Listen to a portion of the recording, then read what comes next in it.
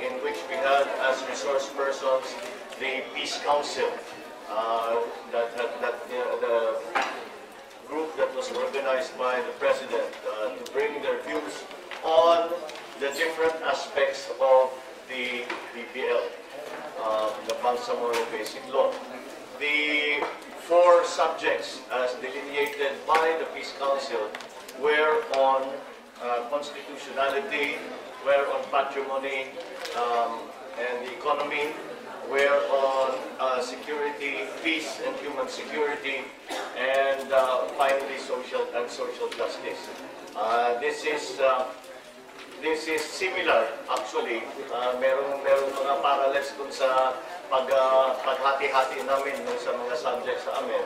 But merong mga ibang tanong na nag-overlap sa iba't ibang subject. But anyway, I think very useful ang naging diskusyon.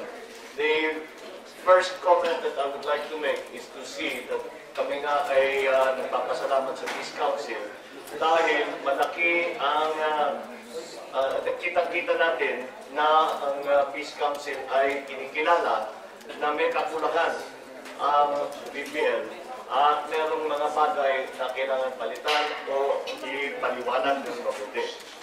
And that has been the view of the both houses of Congress. Lagi namin inaalala noon ang salita ng OPAP, ang salita ng Palasyo, ang salita ng MILF na walang dapat palitan. At kung matingnan natin, ngayong araw na ito, yun na naman ang naging pronouncement ng ating Pangulo na dapat ipasa na walang magbabago ang BPL. And pero naman ang ating mga Peace Council na mga kilala sa kanilang mga iba't ibang sektor, they are recognized in their fields as men and women of stature. That the opinion that they have is more in consonance with both houses of Congress na pag-aralan natin ng mabuti at sa aming pag-aaral ay marami tayong nakikita na mas maaari pang pagandahin. Yung ibang bagay, especially on the issue of economy and patrimony, maraming suggestion ay kailangan ipaliwanag ng mabuti ang mga bagay-bagay na yan sa BPL. In terms of constitutionality, mayroong maraming suggestion si Chief Justice Davide na dapat na amyendahan sa BPL para mawala na ang question tungkol sa constitutionality. Doon naman sa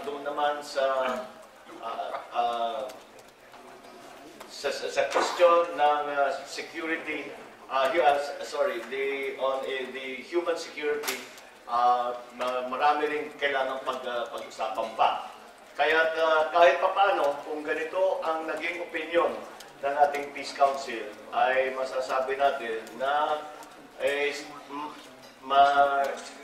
it will advance the process, it will advance the discussion, because now we understand that the deficiencies as we have seen them, the problems as we have seen them, are also recognized not only by the members of the 2 houses of Congress and some other commentators, but also by the Peace Council. So we are very grateful to them for bringing their sharing their wisdom, their experience, and their insights to the committee. So that's my statement. Any questions? Sir, so how keen are you to adopting the suggested changes that they make?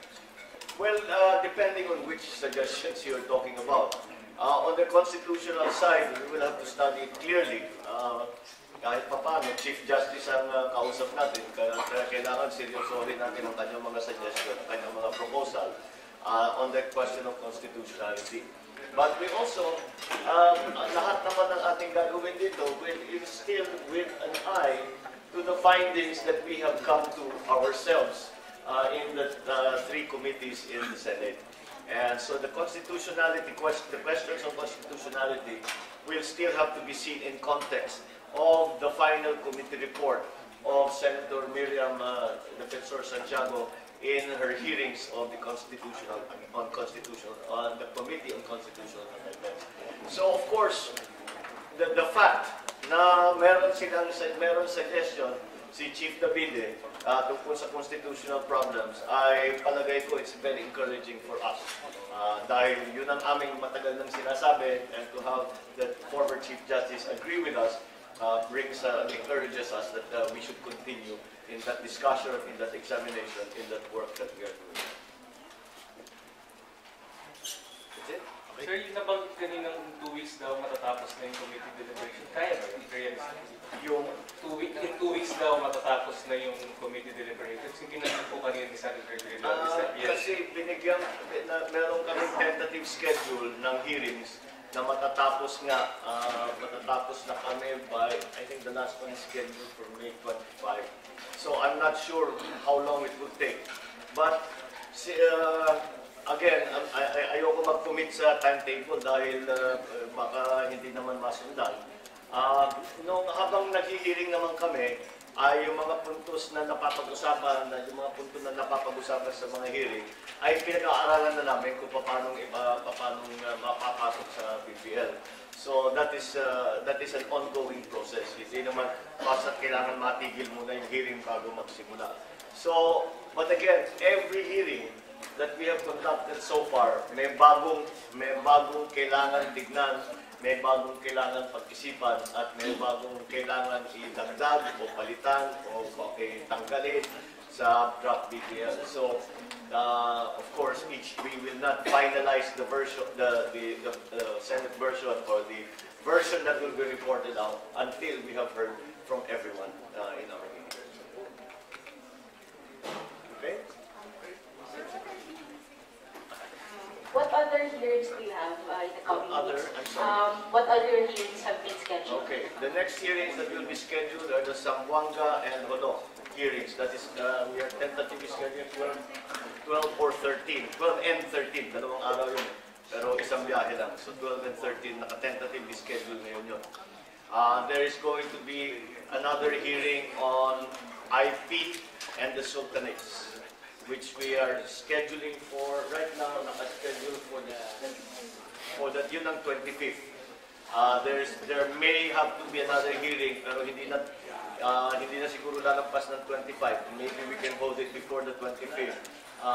Meron pang ibang grupo na gusto magsalita, specifically retired military officers and police and military officers, and some other observers that asked to be included. So, pagkatapos nun, that will be the extent na of our hearings. Tapos na. And we will then go to the beginning of writing the committee report and writing the version that we will be presenting to the Senate. So, again, I know you're trying to tie down the timetable, and I would like to do it as well, pero mahirap kasing gawin dahil, kagaya ng sabi ko, bawat hearing may bago kaming natututunan na kailangan i-incorporate dun sa version ng Senado. Sir? Yes. Yes. Sir, so you're saying, sir, at least for the Senate, it's really impossible, sir, to pass the BPL here in the Senate. No. As it is, sorry. As it is? Yes. Now. You really need, given the Yes. opinion. I think I can categorically state that the draft BBL, as transmitted by the President to the Senate and to the House of Representatives in its form, would not pass either house. Okay. Alright, that's it. Okay, maraming salamat. Thank you.